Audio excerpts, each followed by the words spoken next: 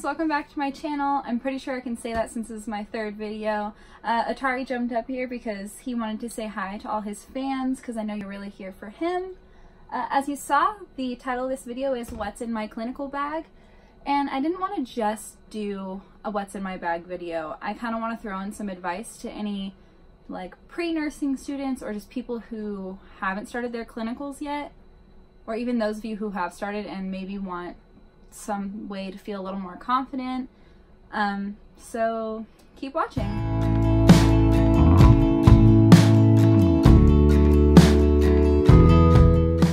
Alright, so this is the bag that goes with me to the clinical site from Figs. They are a scrub brand. They sell accessories, hence the bag. It says, this bag contains a stethoscope, coffee, big goals, all-nighters, and a very large needle.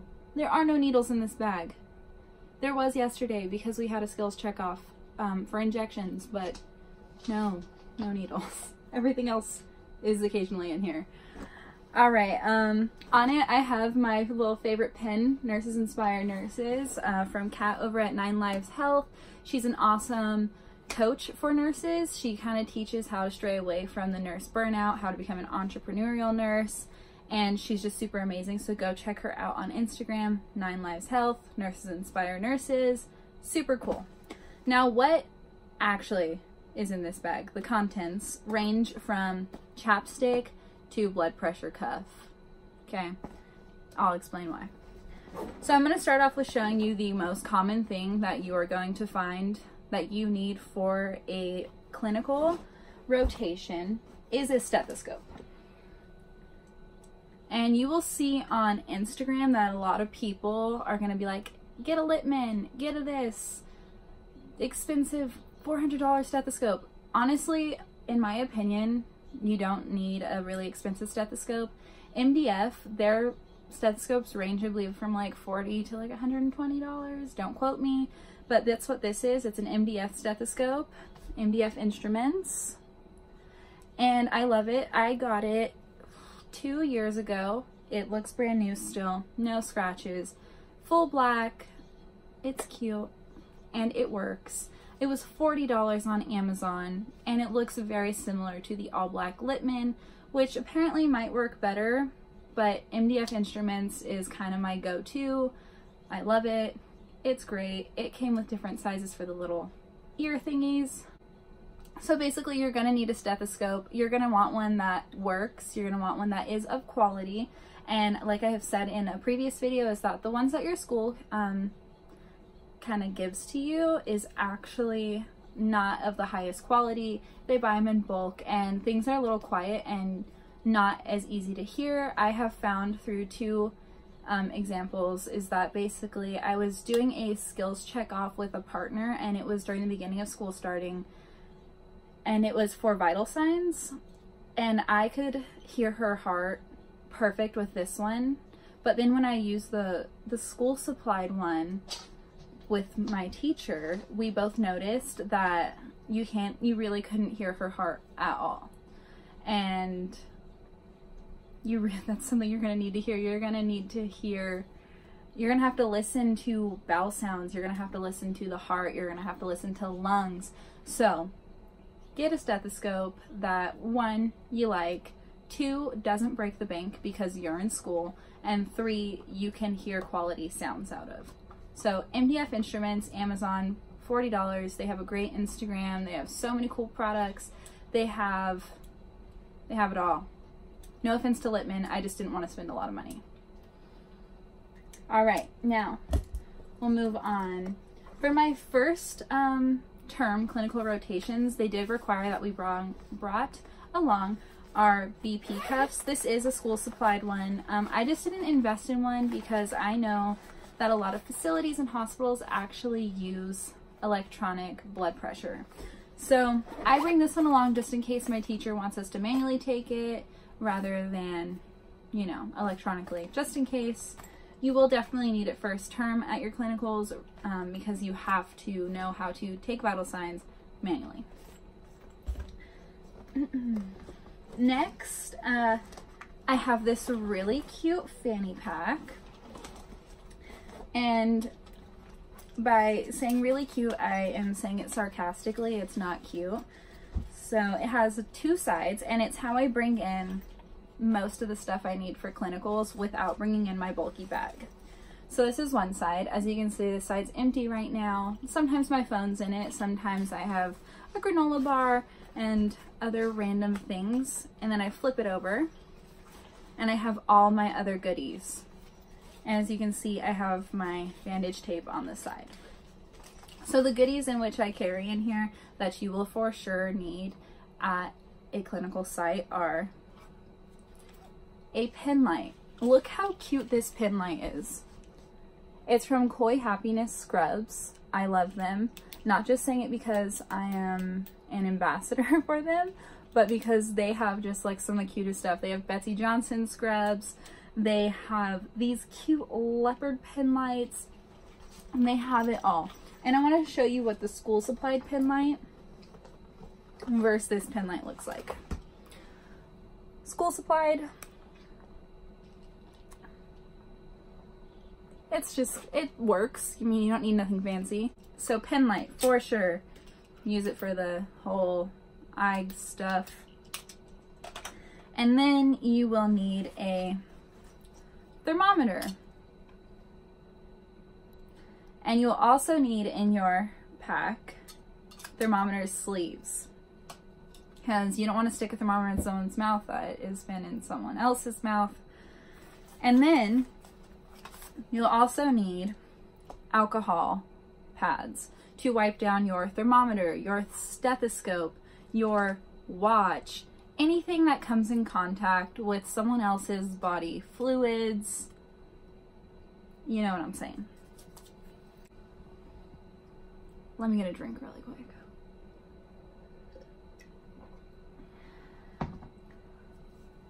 Better. Okay. So this next thing you're probably not going to always need. You might not even use it once, but you will get brownie points with whatever nurse you are following around if they don't have it on them and they happen to need it. It's actually trauma shears and scissors. These are Surviveware matte black ones that I got off of Amazon. They weren't pricey, maybe under $10. They're great. I like everything being black. I like to match. So, I don't know, get a pair if your school doesn't supply it or that you want, carry it with you. Get those points, you know, look good. Obviously, you're going to want a pen and a highlighter, probably 2 pens. I always have a second in my bag. And I have this little field notes notebook that I literally just write my notes in. Why do you need to write notes? Well, first of all, you're going to want to know the codes of the facility or hospital you're in. I have pressure ulcer stages. I have what to do during a code blue right in here. And then I occasionally will write down like the rooms that we're not allowed in a facility, rooms that are under isolation. I will write down my patient's vital signs. So it's just good to have a little notebook for your notes. And last but not least that I carry in this super fashionable nurse's fanny pack is, yeah, hand sanitizer. I always have hand sanitizer. Usually I'll spray one, I'll have this one. It doesn't matter. You cannot have too much hand sanitizer as a nursing student or nurse. You touch some stuff. Yes, you have gloves on, but you touch some stuff. I mean, you're gonna touch patients' things and you're gonna like not want what they have. You just trust me. Always have hand sanitizer. Yes, they have hand sanitizer outside the rooms. Yes, whatever. Sometimes they're out and you're gonna hate yourself because you're walking around looking for a sink. Hand sanitizer. Trust me, this has come in handy. So what else do I take with me? I take my Apple Watch with me. I like it because basically I don't like the ticking of actual watches. It gives me anxiety. That's probably really bad. But you can put it on this little screen, which, you know, there you are. And it's like a regular watch, regular clock. It counts my steps. I find that fantastic. Some facilities do not allow you to have a cell phone in their place because of cameras and HIPAA. If you don't know what HIPAA is, you should know before you go into any facility. So we can get notifications on there. You can just keep track of time. If you want to take a regular watch, go ahead and bring a regular watch, but I just specifically prefer the Apple Watch. I wear it every day anyways. It's great. Okay, so what else do I have in the contents of my giant bag? Well, I have a binder. I have lotion. I have chapstick. Now, the lotion and chapstick are really needed for me because the climate in a facility is weird. So you walk into like the main building and it's freezing. You can go in one room and you are sweating, like literal sweat. Then you can walk back out and freeze. The climate is never like a stable 70 degrees. It's ever changing. So your lips are going to get chapped, hence chapstick. And then your hands are chapped after the amount of times you wash your hands, use hand sanitizer. The gloves you're wearing have weird powder in them sometimes. You want lotion for, you know, your hands are going to be gross, your cuticles are going to start cracking. So I always have this lotion with me. So here's my binder. Here I have my clinical rotation schedule with the directions, yada yada. And then inside I have guidelines for assessment and documentation. That's a whole thing. I have guidelines for care plans. Yes, you will be doing care plans. I have a care plan form here. Actually, I have a lot of those forms. And then I have here neurological assessment flow sheet.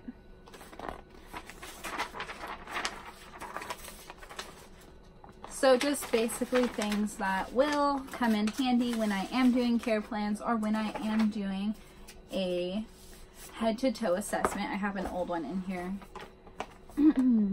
So this is what a head-to-toe assessment is. It's exactly what it sounds like, head-to-toe. You're assessing a patient, vital signs, cognitive ability, neurological response, you know, all that good stuff. And what also helps with a head-to-toe assessment is to have one of these handy dandy PDQs for LVNs or LPNs. So it's just facts on hand to have. Sometimes I carry this in my little fanny pack. So it has vital signs and the ranges. I just highly recommend you carry this with you. It's going to help you so much. It has, you know, peds, geriatrics, emergency and first aid. It has labs. So when you're reading a patient's chart and you're like, wow, what does this lab mean? I don't remember the normal range that this should be in. Like, what is the value? Look in here. So the next thing that I always have with me is really annoying to carry, but it has helped a tremendous amount in learning medications. It is the Nurse's Drug Handbook. As you can see, it's new, 2019.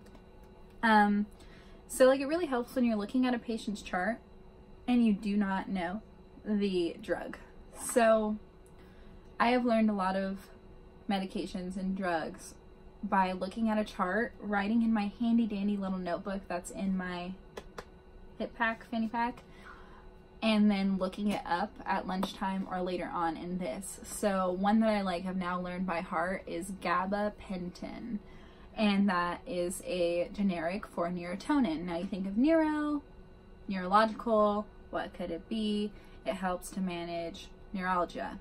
So any sort of pain in maybe your spine, your vertebrae, or maybe you have seizures, this helps with that. So I can just open up the book, look for gabapentin. Oh, look, there it is.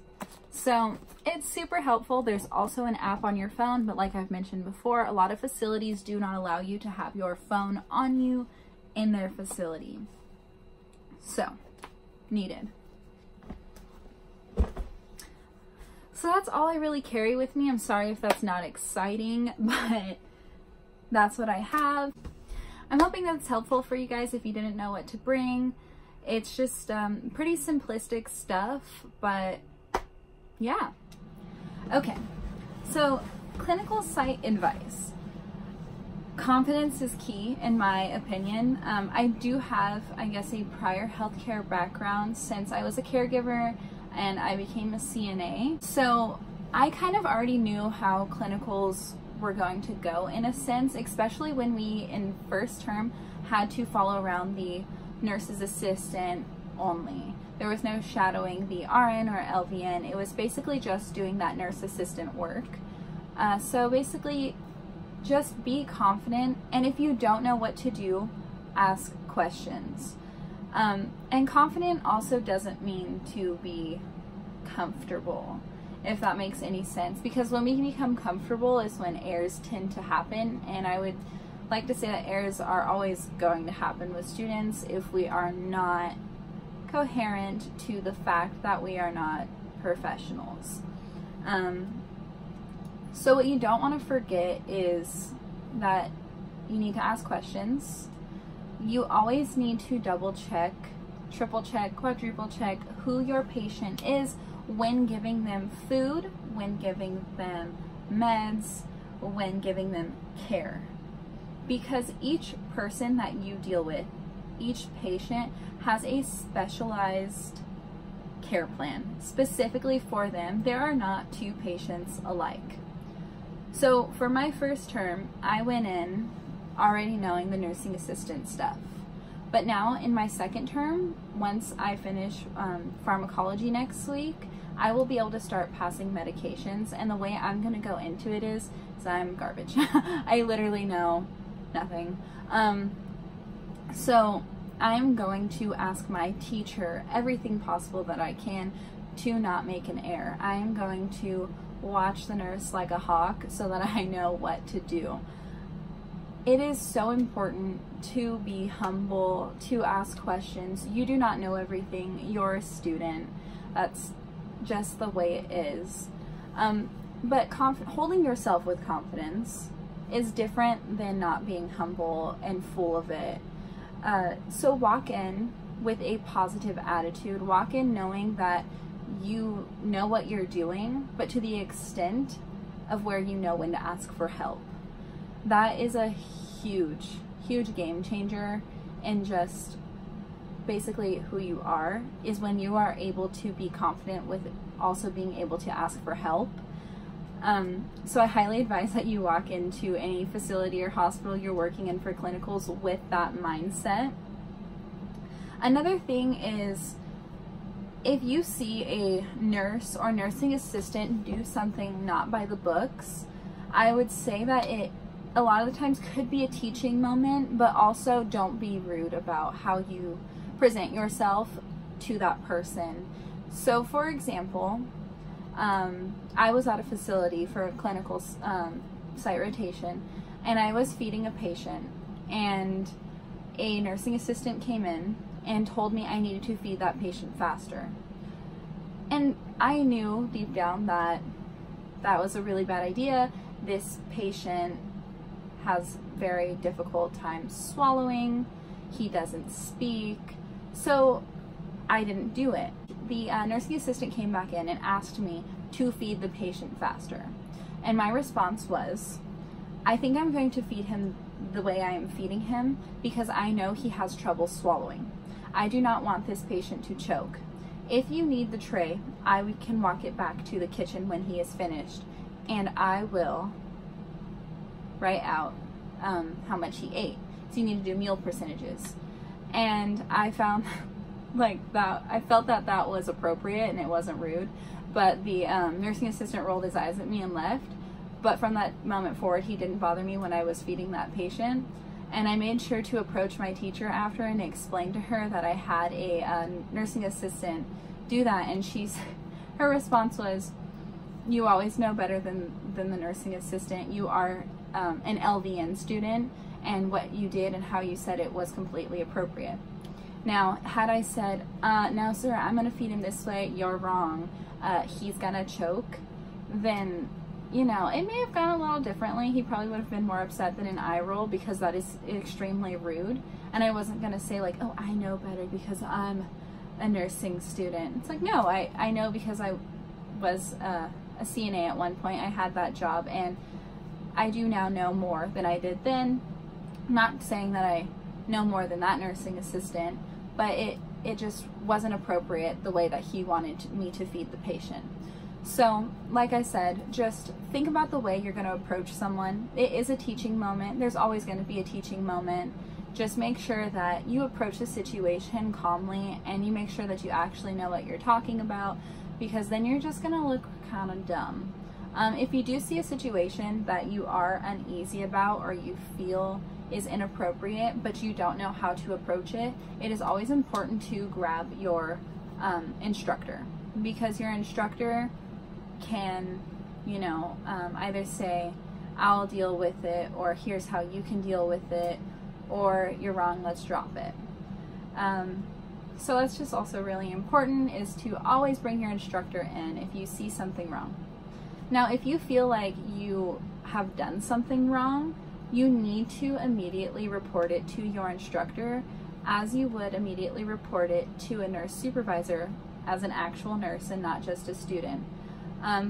In my clinical rotations and with my group, I've had 2 different groups now, none of us have actually committed any errors, I guess you can say. So that's been really cool. It's just seeing that a lot of us who went in not confident are actually succeeding. And what's also amazing about the clinical rotation is that if things aren't clicking in class, they typically seem to click in the real hands-on experience. So if you feel like, oh man, in class I'm just not getting it, I'm afraid to touch an actual patient and be hands-on, I guarantee you that it's going to click. It's simple. It's just really about having confidence without being stubborn and without being full of it. You know what I'm talking about. So guys, that's all I really have to say before this video gets unnecessarily long. I hope you liked it. I hope it helps. It was highly requested, so for those of you who wanted me to post this, I really hope you got something out of it. Thanks for watching, guys.